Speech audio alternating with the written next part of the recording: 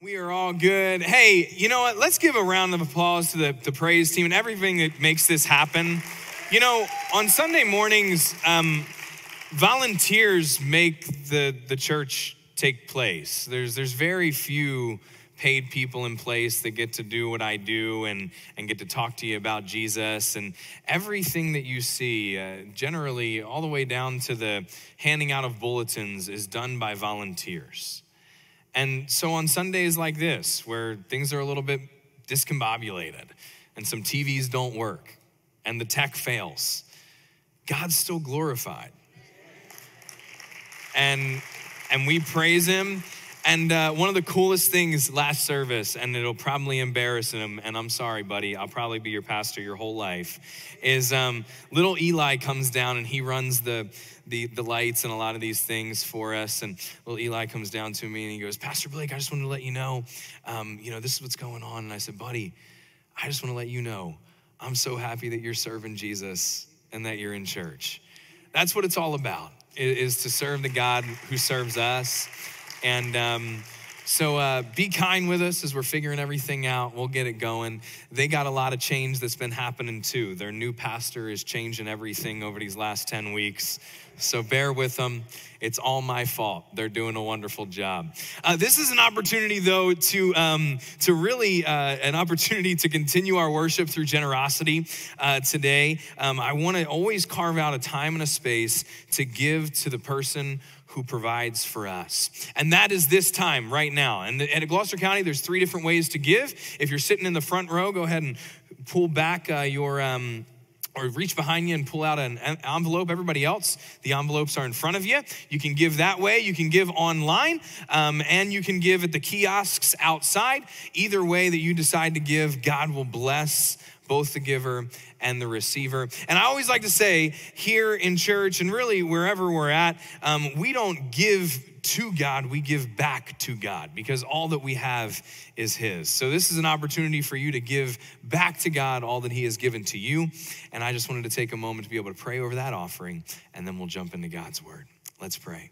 Father, you are so good, and we thank you for your goodness. We thank you for your grace and your mercy. And Lord, as this is a time for us to express our generosity in giving back all that you have already given us, we do pray that you'll bless our offering, bless our tithes. Lord, allow us to continue to be faithful to serve you and to be faithful to give so that your kingdom can move forward. We love you. Thank you for loving us. It's in Jesus' name we pray always. Amen. Well, as you've been accustomed to over the last 8 weeks or so, I always like to give a little bit of organizational news today because we are a family. So here's what's taking place in your family. I want you to be in prayer for 2 families specifically. One, the Buchanan family, as Amy passed away. She's a faithful servant of the church, faithful member that served right there in the bookstore. Be in prayer for her family, her son, and her father, who she leaves behind. And then also be in prayer for our dear friend, Mr. George Wilson, as he lost a sister. Just be in prayer for him and his family as well. But oftentimes in families, as there's time, a little moments of sorrow, there's also moments of celebration. And 2 faithful members, people that have grown up at Gloucester County Community Church, got married a couple days ago. Becca and Ryan got married. I don't know what they could be doing outside of being on church on Sunday. It's like it's their honeymoon or something. So I don't know. But Ryan's faithful. He's always back there playing the bass, with the cool hat on, kind of doing his thing.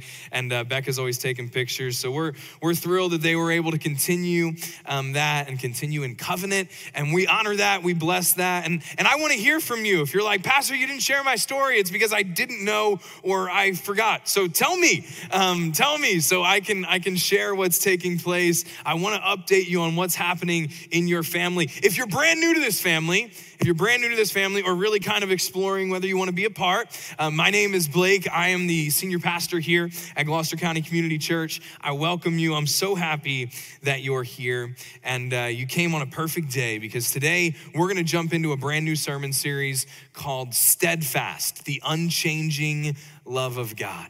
Steadfast, the unchanging love of God. Now, this is going to be a unique sermon series. This week, we're going to teach the first 22 verses of Psalm 136. So I'm going to talk fast. You got to listen faster.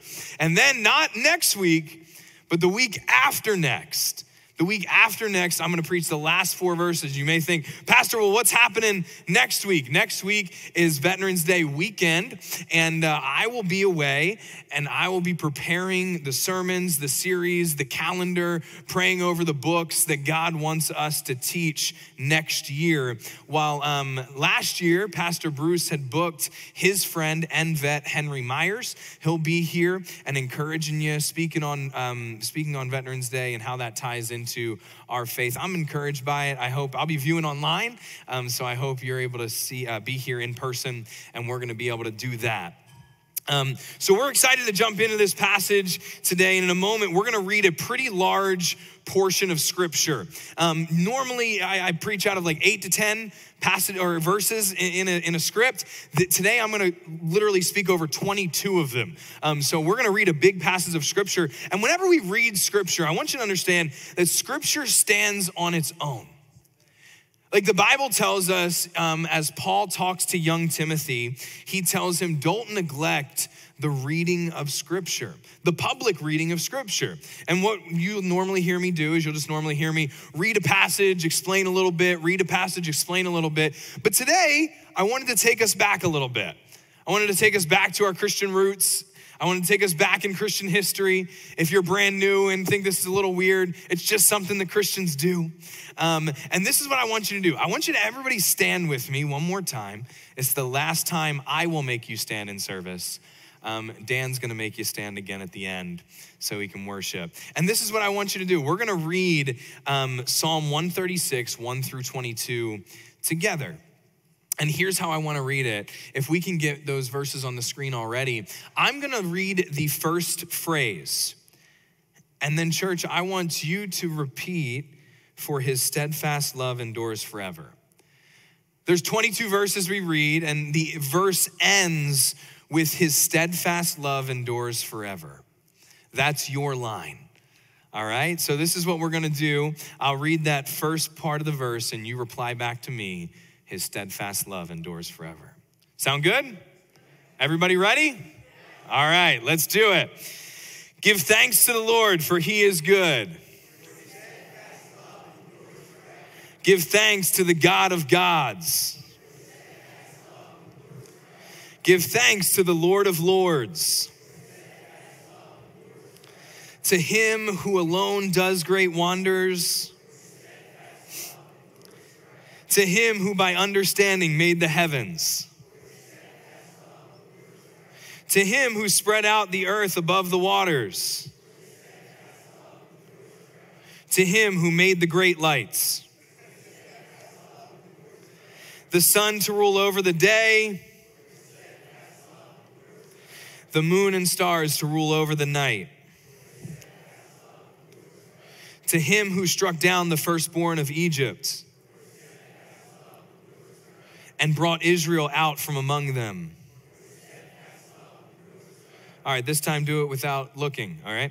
With a strong hand and an outstretched arm. To him who divided the Red Sea in two and made Israel pass through the midst of it, but overthrew Pharaoh and his host in the Red Sea. To him who led his people through the wilderness. To him who struck down great kings and killed mighty kings. Shahan, king of the Amorites, and Og, king of Bashan, and gave their land as a heritage to Israel and his servant. Thanks, you may be seated. You did a great job. A great job. Do you get a little bit about what the passage is about? Yeah. a little bit. I mean, Psalm 136 celebrates the steadfast love of God, and it really emphasizes the steadfast love of God. We remain steadfast in all that God has done and all that he is doing. This phrase specifically shows up 26 times in Psalm 136, one after every single verse. Really interesting the way this is written. With an emphasis like that, I think it's pretty important that we understand what steadfast means. We'll do a little bit of a deep dive here today. The Bible, it was originally written, the Old Testament, in Hebrew. So the Hebrew word for steadfast is hesed. Hesed. And that word is interpreted loosely as God's loving kindness. I love DJ Williams, pastor, the way he describes this word. This is what he says. He said, chiefly the term is used of God's relationship with his people. And in this context, the notion of grace rather than obligation comes to the forefront. The notion of grace rather than obligation comes to the forefront. Man, that's incredible. When we talk about God's loving kindness, the notion of grace, he goes on to say this. That is the steady, persistent refusal of God to wash his hands of his faithless and erring people becomes the essential meaning of the Hebrew word. What does that mean? It means whatever position that you find yourself in, if you are part of God's family, his love is postured towards you in forgiveness, in faithfulness, in grace. I love that David writes this specifically. For those of you who are maybe newer to church, King David had a really incredible life.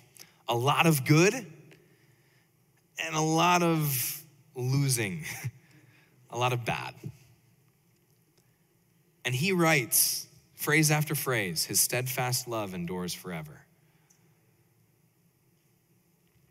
What this is saying is that God's steadfast love is relentless, unconditional, endless pursuit of the people in his family. His action in this world is spurred on by his loving kindness towards us, and it comforts us to know that whether we are faithful or faithless in this season, God is steadfast in his love if you're a part of his people. So with that in mind, I want us to dive into Steadfast, a sermon about on God's unchanging love. Part one. First point in this is God's love is on purpose. God's love is on purpose. Now look, in some ways, this will seem like a really like ABC baseline sermon. And in other ways, we're gonna get really, really deep. So wherever you connect today, I want you to be able to grab something and walk away with it, because that's what we truly believe. Today is the day to where we come together as a church family, or you're here as a seeker to say, what is all this about? But if you're here as part of the church family, you're thinking, what can I take home today and apply to my life tomorrow? Right? So we're gonna dive into this fundamental truth. Number one, God's love is on purpose. This is what we see. The psalmist tells us that God's steadfast love is something to be celebrated for all of time. In the first 3 verses, this is an introduction of praise to God. And then right after those first 3, verses 4 through 9, then turns into a description of all of God's creative acts. The repetition of his steadfast love endures forever shows that God created everything out of his love and by his love. And what scripture does, and it continually does this, understand, you don't have 2 gods, the God of the Old Testament, the God of the New. You have a God that teaches in the Old Testament and then confirms it in the New Testament. And this is what he does in John, because John reiterates this word, we love because he first loved us. He's confirming what the psalmist wrote. We see in this passage specifically a general creation of love, but that's not just where God stops. He didn't just generally create the world and say, I love this place.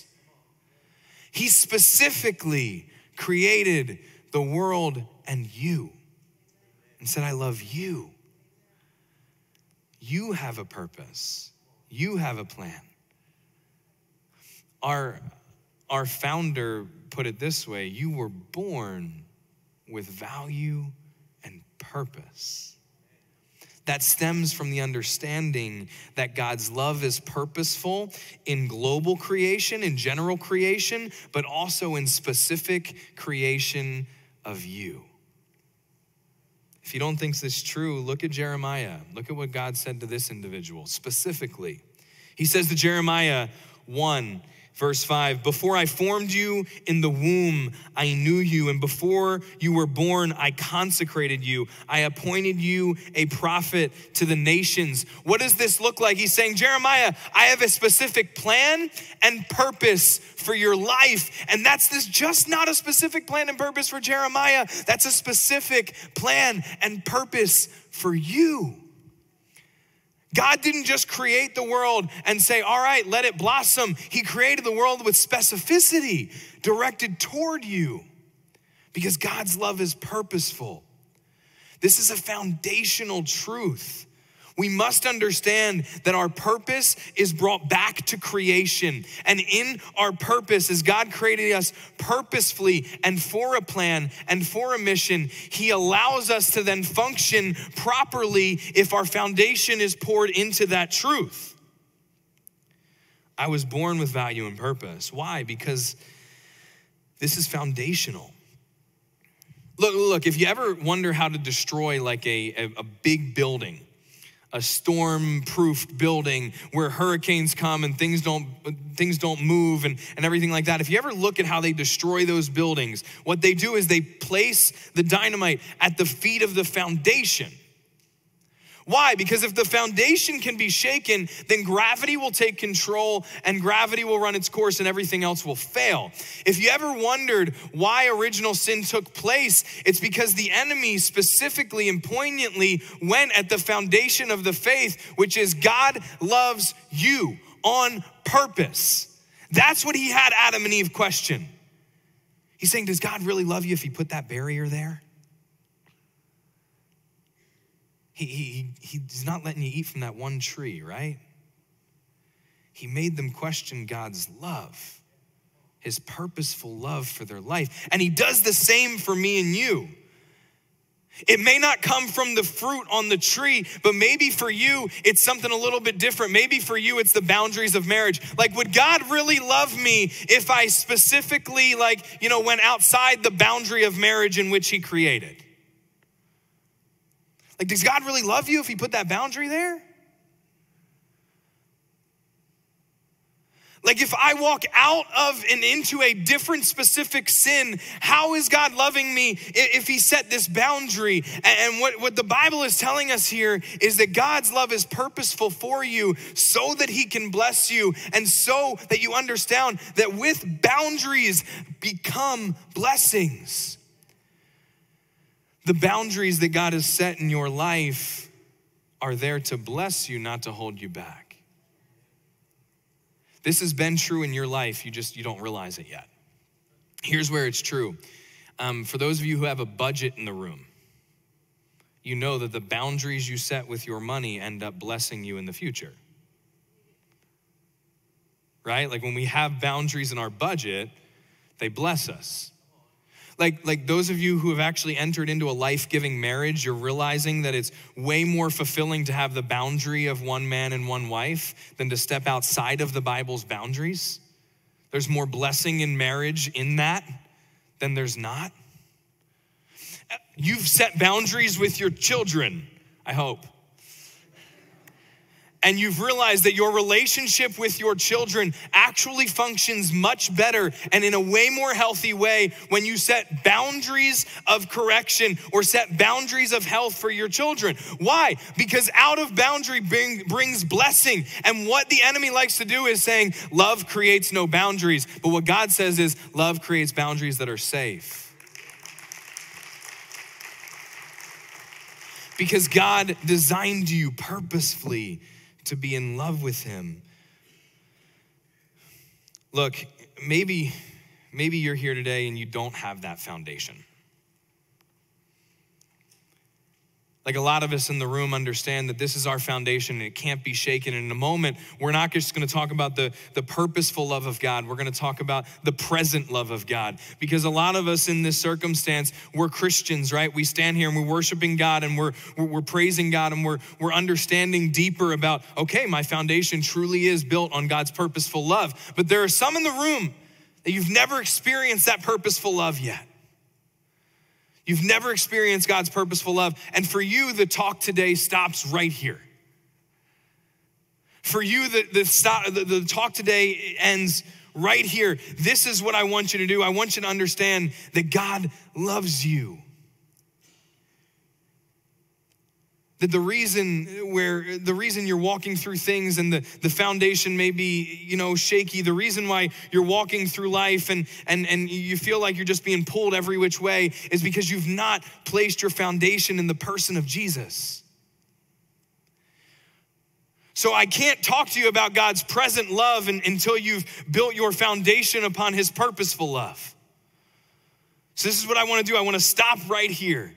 And I want to tell you how you can build your foundation purposefully on the love of God. At Gloucester County Community Church, we say it's as easy as ABC. For the last 40 years and for the next, as long as I'm your pastor, we're gonna be sharing with people how to put their foundation in the purposeful love of Jesus.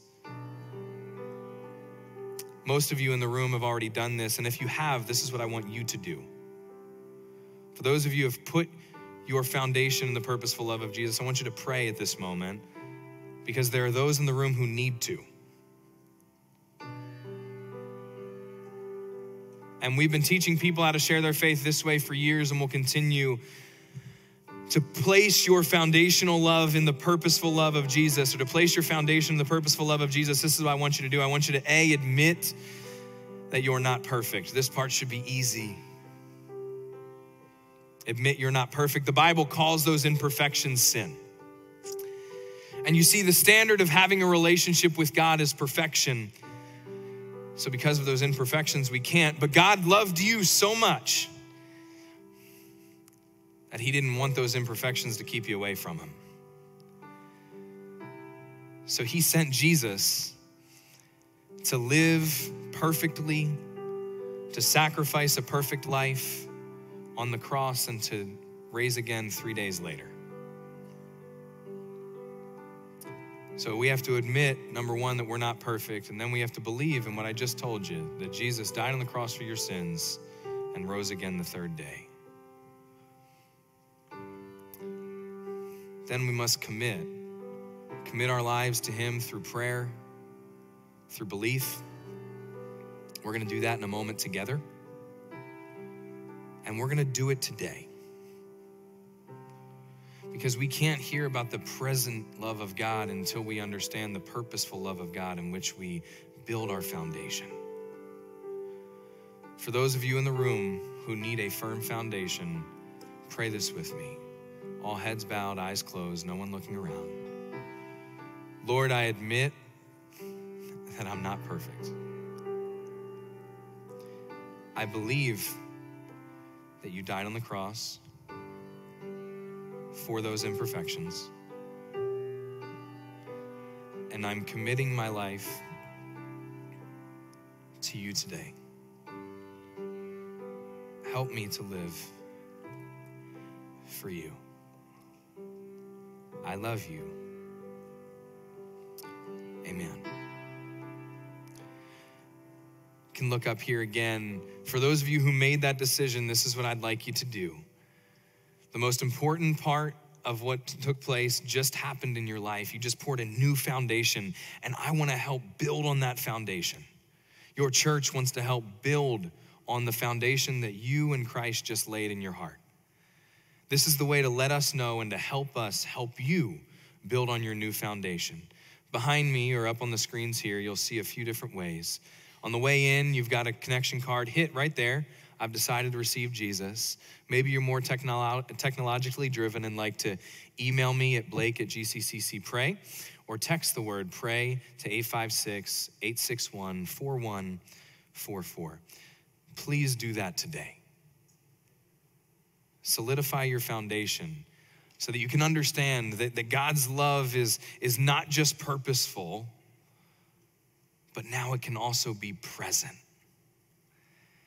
So for those of you in the room who have already laid your foundation in the purposeful love of Christ, what I want to help you understand now is that same love that you laid your foundation upon is still purposeful and present in your life right now. You see, my fear for Christians is that we place our foundation in the purposeful love of Jesus. We place it in the acts of creation. We place it in his purposeful design for our life, but we don't live in the power and the presence of God's love.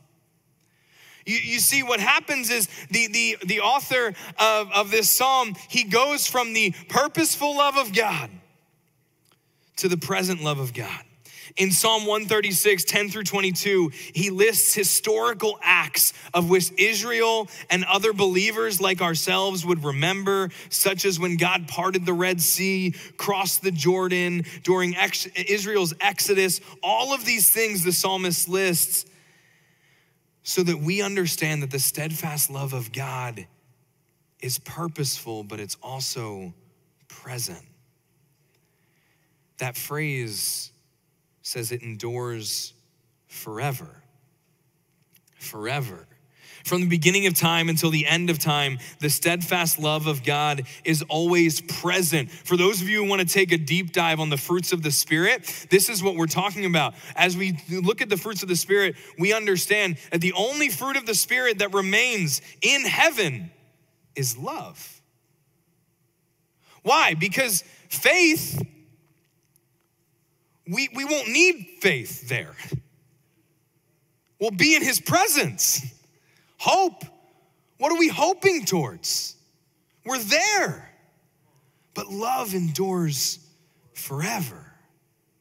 And you see, as we understand that God's love was purposeful for us, we must understand that it's also present with us.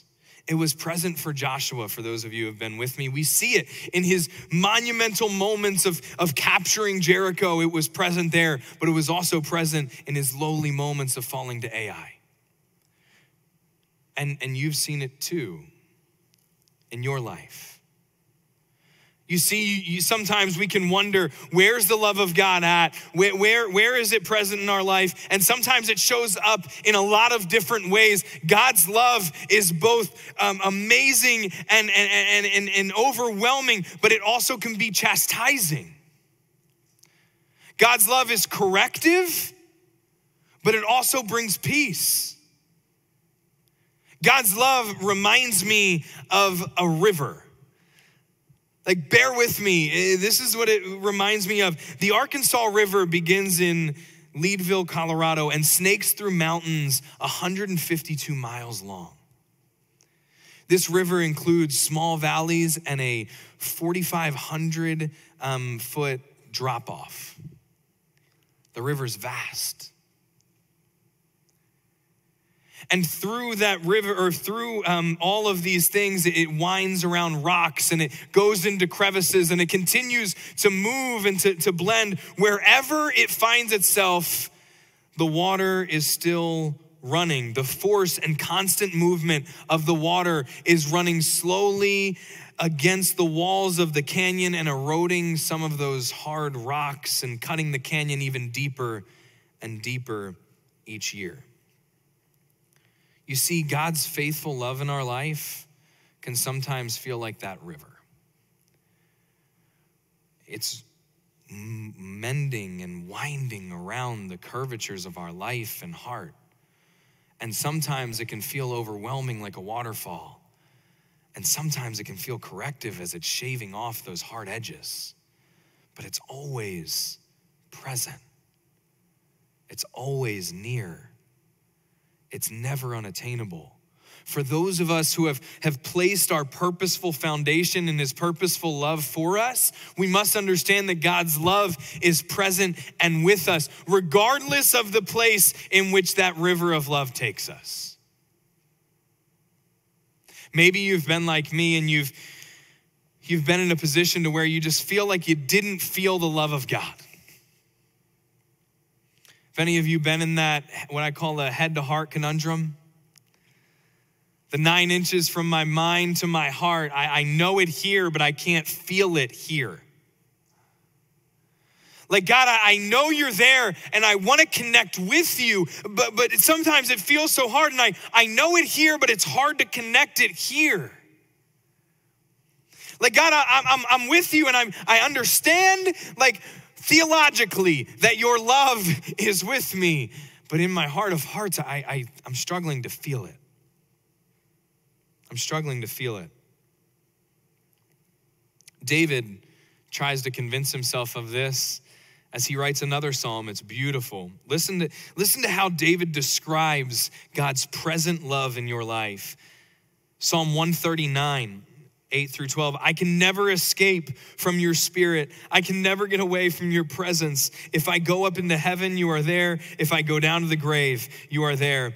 If I ride the wings of the morning, if I dwell by the farthest ocean, even there your hand will guide me and your strength will support me. I could ask the darkness to hide me and the light around me to become night, but even in darkness I cannot hide from you. To you the night shines as bright as the day. Darkness and light are the same to you.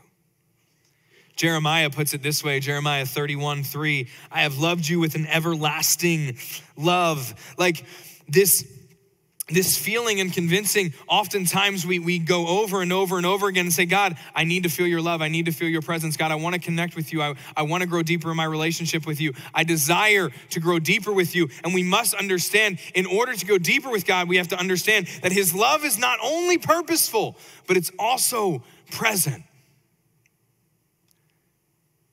Now, you know my desire for you today is to take something home with you. And this has been a different message than you've heard me preach in time past, right? I'm normally like the fun, like story guy. Tell stories, share things, throw rocks at people, umbrellas, splash water everywhere.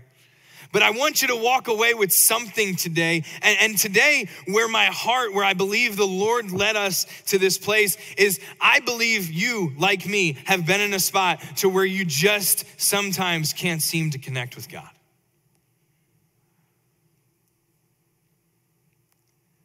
Like you've prayed and you've heard messages like, get rid of the blessing blocker in your life, and you've repented of your sin. And sometimes still you don't feel connected. Like we come and worship every week, but every once in a while I walk away and I wonder, God, do you know that I'm here? I want to help you. A few years ago when I was recovering from my broken leg, I was really frustrated because I wasn't able to connect with God in the way that I wanted to. I didn't feel like I was connecting. I was still reading my Bible. I was still praying. I was connecting with God to the best of my ability, and I couldn't seem to feel the presence, and I didn't understand why. Well, one of the reasons is because I connected with God in a community of people, and I couldn't be around my community of people. It's frustrating. One of the ways I realized that I connected with God was through nature, and I couldn't get outside to pray or to walk or to do anything. One of the ways that I connect with God is intellectually. I like reading theology, and I never could find the space because I was on, medicine for my leg, and I couldn't think clearly, and I was frustrated. And somebody gave me this book by Gary Thomas, incredible pastor. It's called Sacred Pathways. And talks about 9 different ways to connect with God. So over the next 9 hours, I'm gonna teach you individually one way for the next 9 hours. No, over the next few minutes, I just wanna briefly touch on 9 different ways to connect with God, so that you can have an appreciation for your family that may connect with God differently than you do, so that we can show grace properly. We can show mercy properly. We can be in unity more properly. In a time and a place of thanksgiving that we're in, but also in a time and of a place of division in which we are in, I want this to be a specific moment to where you can take and say, wow, that person in my church connects with God this way. Oh, they're making it up there. I don't know if that one's gonna make it. And this is the way I wanna do it. Number one, we're going. That's all right. The naturalist, loving God outdoors. Loving God outdoors. Naturalists feel closest to God when they're surrounded by God's creation. Maybe that's you. Maybe that's you. Learn their best lessons from outdoors. In particular, being outdoors helps them to visualize scripture, see God more clearly, and learn to rest. There was a member of your church that came up to your pastor out after service and said, Pastor Blake, the water for me, like the water is amazing. And he told me all these incredible things about water that I didn't understand. Still don't really understand. But it was amazing because that's the way he connected with God. It was incredible. Sensates are awed by the presence of beauty and feel closest to God when they can see, smell, hear, or even almost taste his majesty. They're drawn to awe and beauty, splendor. Senates are drawn to expressions of awe and beauty. Architecture, classical music, art, formal language move their heart deeply. Our founder finds God in pieces of art. He has for years. It's beautiful, it's incredible. Traditionalists, loving God through ritual or symbol. While other spiritual temperaments might see this as lifeless rituals, traditionalists find these practices to be life-altering experiences. You see, there's some people that understand it's Jesus plus nothing equals everything, but they still really like to celebrate Passover. That's great. Don't damn them for that. Like there's some people that understand that I do not need a prayer shawl to pray. But man, Pastor, for some reason, when I put that on, I feel connected to God. Does everybody have to? No. This is a way some of your church members, some of your family connects with God, traditionally. Aesthetics, loving God in solitude and simplicity. Aesthetics gravitate towards solitude, austerity, simplicity, and deep commitment. Aesthetic self-denial doesn't stem from being a martyr or punishing oneself, but rather as a means or way to love God more. Activists, loving God through confrontation. Yeah, you heard it right. Through confrontation. Activists feel closest to God when they're standing against injustice. Many activists hear many different causes here in your church, in your place. As they face injustice, they feel like they are working in cooperation and partnership with God. Activists readily engage in confrontation and challenge for the sake of truth and justice and what they believe to be right. What does the Bible tell us? To stand up for those who can't stand up for themselves. All of these are rooted in Scripture, guys. Caregiver, loving God by loving others. Caregivers love God and feel most connected to him when loving and serving others. Caregivers are filled up if you're like, hey, you may not be able to go to church today, but you can serve like 20 hours this week. It's awesome. They'll hold plates whenever something's wrong. They're generally the people, if they hear me cough, they'll throw up a water, try to hit me in the head with it. Like that's a caregiver. They want to serve. They feel connected to God by serving. Amazing. Amazing. Enthusiasts tend to be the cheerleaders of the faith. Enthusiasts you'll generally see in the first couple rows. They're awesome. They're dancing for Jesus. Dancing up the aisles, shouting amen, worshiping with joyful celebration. They experience God's power and presence best when their hearts are moved and they feel his presence. Contemplatives, loving God through adoration. Contemplatives adore God.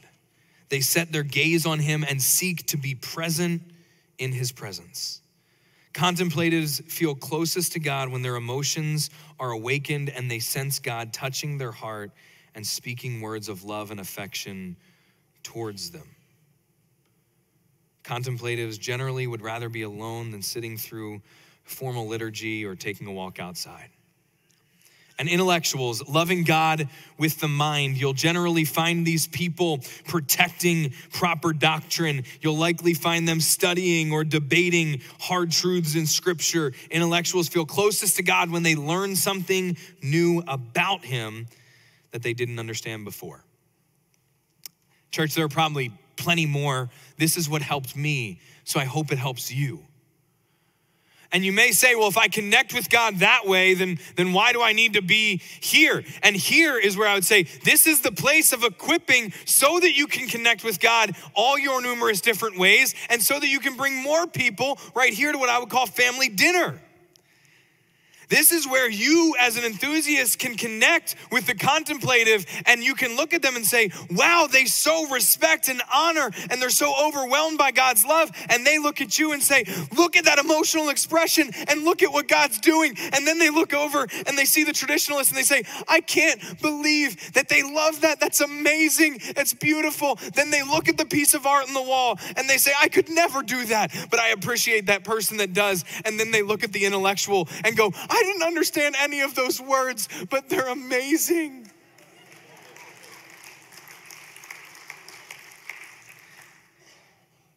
God didn't create us as one expression. He didn't limit himself. He wants to connect with you, and you probably connect with God in many of these ways. But maybe you're in a point in your life right now that it's time for you to try a new one. It's time for you to try something else. Maybe you've been such an intellectual that you've become a critic of church rather than an enjoyer. Maybe you've been a caregiver for so long that you've begun to burn yourself out. Maybe it's time for you to begin to experience God's love in different ways. This so helped me, and I hope it helps you. I'm going to end with a quote here, and then we're going to worship together. The chapel will be open. One of my favorite pastors, Timothy Keller, says this, and I want to tie it all back to remembering we understand that the foundational truth is God's purposeful love. But his love is not just purposeful, it's also present.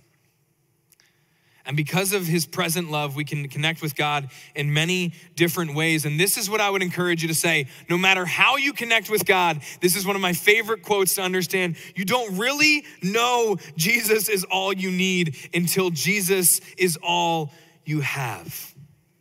When everything in your life is relatively stable, we can easily forget the presence of God, the presence of his love. Take time this week in season of Thanksgiving to remember how your life is changed by God's purposeful and present love. Let's pray. Father, you're good, and we thank you for your goodness. We thank you for your grace and your mercy.